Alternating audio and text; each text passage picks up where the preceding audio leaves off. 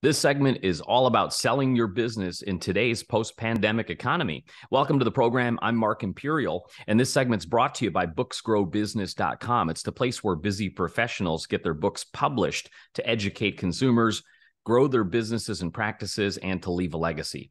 Joining me on this segment is Brad Ruth. He's the founder of Great Lakes Business Alliance. Brad, welcome to the program.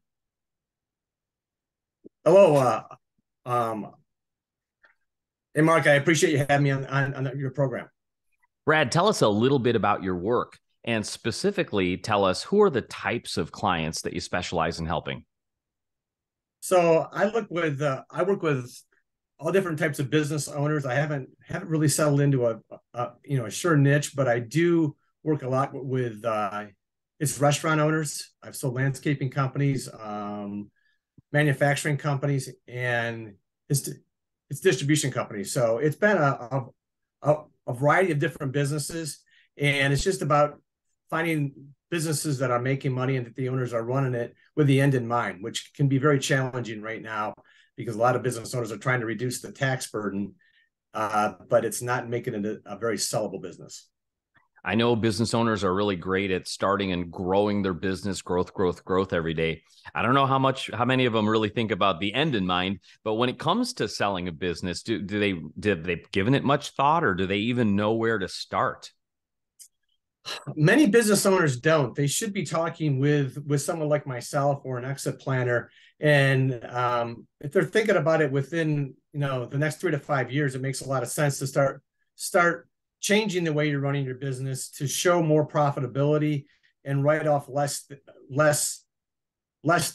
things like auto expenses and expenses for kids. A lot of things that business owners run through. It's okay if it's trackable items, but if you're taking cash out of your business, you got to make sure that you are putting all the revenue in the business and showing it in the bank accounts.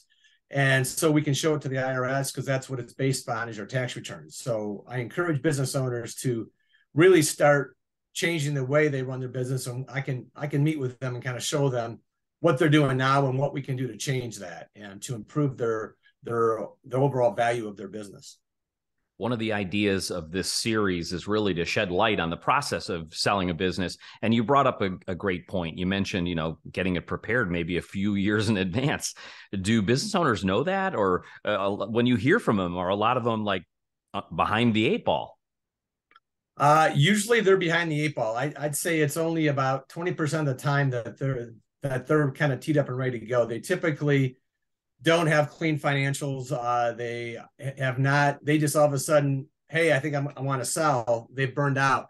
You should be really planning and thinking about that a couple years in advance. And if not, I work with them to kind of walk through the process. I've got probably 100 businesses in the funnel right now. They're in various stages of preparing to sell because they just weren't doing what they needed to do, and they didn't understand what they needed to do. So that's kind of what I want to do is help to educate them. Brad, before business owners speak with a business broker like yourself, do you find that they hold maybe a common myth or misconception in their mind about the process of selling a business? Or what would you say is the biggest myth or misconception they hold? Well, they are typically looking at it, and they usually overvalue their business. They feel it's worth more than it is. And that's always the case.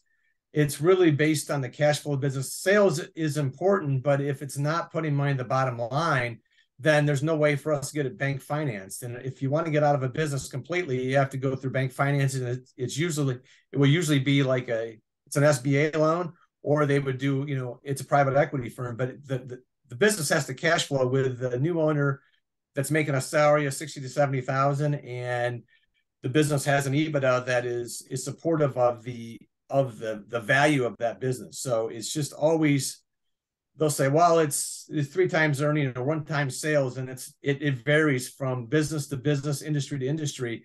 And so I can run sales comps and show them business I've sold in the last 5, 10, 15, and 20 years and what those sales comparisons look like in comparison to their business and how we can get it to where they're at to where it needs to be. During this series, I was pretty surprised to hear a statistic like 80% of businesses that go on the market end up going unsold. Are these folks that try to sell on their own without the help of a broker, or are they making some big mistakes? What would you say are the big pitfalls or mistakes people make that sabotage their success at selling? Well, sometimes they try to sell it on their own, which can be they're not preparing the business and doing a full, like I do sometimes a 30 to 60 page confidential business review, which really gives the ins and outs of the whole business. And I have like 100 questionnaire that I send out to my business owners that are getting ready to sell, so we can answer all the questions for a potential buyer. And that's when a lot of the red flags come up and we start noticing things that we need to change in that business. And so when we say 80% aren't sellable, it's usually brokers that aren't experienced and aren't preparing the business to sell. And the owner says, well, I want to sell it for 500,000. Well, when I do a business valuation, I might say the business is worth, four or 500,000, or if it's a $2 million business and the owner says it's worth 5 million. Well, that's where we come in and say, with my expertise and the bankers that I work with and everyone else, we work through what the value is of the business and what we can get the deal financed at. And typically, if you don't have that experience and don't know what that looks like, then it won't sell. And I turn down business owners every day because they're not showing a profit, and then they're saying, well, or they're showing 50,000 in profit. Well, I want to get 400,000 for my business, or they're showing, $300,000 in profit, and they want, 4 million for the business. The numbers don't jive. So we've got to help them understand that and either tweak how they run the business or adjust the price. And so that's why they typically don't sell. Great insight. Brad, what inspired you to get into this field and help business owners transition and sell their businesses? How did you get started?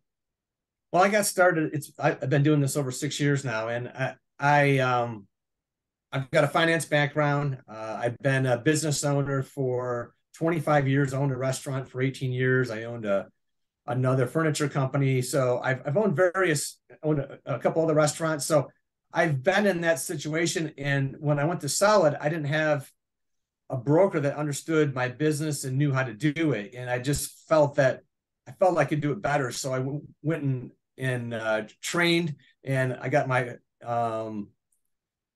certified as business intermediary designation. And then I just worked on my trade and educating myself and educating business owners on what makes a business sellable and how we prepare it for market. So when we get into the due diligence stage, I do a lot of that stuff up front. So when we get to due diligence, we got a letter of intent and we got a purchase agreement. We want that to be a smooth process. The financing is already lined up. The business is already, a lot of due diligence has been done up front, so we can give it to the buyer so they can do their work and the bank can do their work. So it's all about the preparation. Right on. Before I ask you my last question, Brad, is there anything that regarding selling a business today that I didn't think to ask you that you feel is important to share with business owners?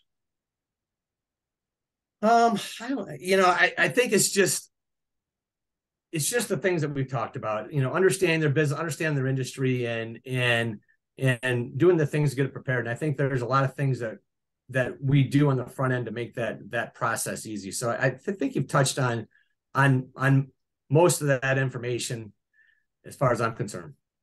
Terrific. Brad, for business owners listening who would love to speak with you and get your help, maybe help with the valuation or a strategy, how can they find you and connect with you? You can reach me on LinkedIn. And then you can also reach me on my website. It is glbainc.com. And then you can reach out to me by my cell phone, which is 330-524-8205. And you can reach out to me, all those different ways. This has been terrific. I really appreciate you taking the time to share with my audience today. And I wish you continued success for you and for all of your clients. Yes, it's been appreciated. I really enjoyed our conversation, and I think it was awesome. Thank you for your time.